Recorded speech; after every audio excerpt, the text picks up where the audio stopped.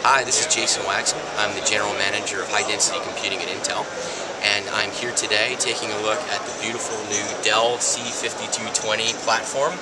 I'm very excited to see the it's codenamed Kraken, but it's the next generation board based on Intel Sandy Bridge technology. We're just hearing so much excitement about the platform and the components that we're delivering to the platform from the folks here today at World Hosting Day. Lots of very good interest. People want a platform that's going to be flexible. They want something that's going to be efficient. These are people who make their money on what they sell from the footprint of their data center. And delivering a platform that's going to be 4 times the amount of density and is going to give them the best-in-class Intel-based silicon, we think it's a really great match for what customers want.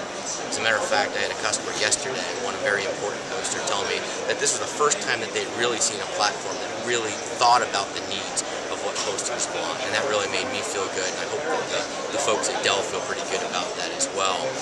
One of the things I really like about the platform, a lot of things I like about the platform, but one of the things I really like about the platform is the flexibility.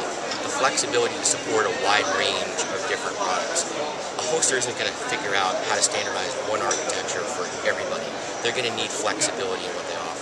Some customers are going to want low power, some are going to want higher performance, and having the ability to support the entire Intel single socket product offering from these new 20 watt or even lower based Xeons that are 2-core to the 45 watt quad core into next generation products and platforms that we're coming out with.